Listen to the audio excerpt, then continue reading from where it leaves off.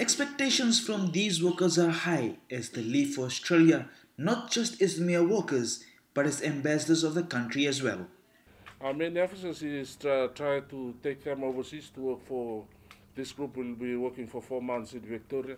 Hopefully, they will be able to generate enough income for them to save money and come back to their villages, to their settlement, and be able to start something small.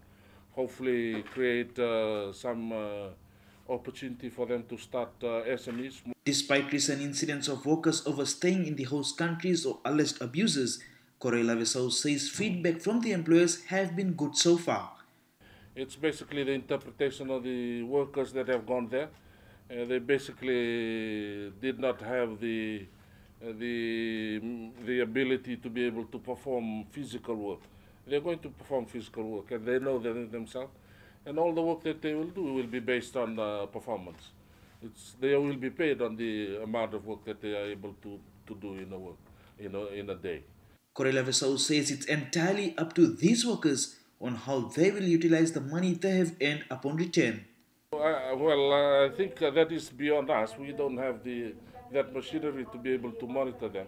But my brief today I will give them. This is my view in what you can do when you come back to Fiji. 116 workers are currently working in Australia and New Zealand under this scheme. Halitesh Dutt, Fiji One News.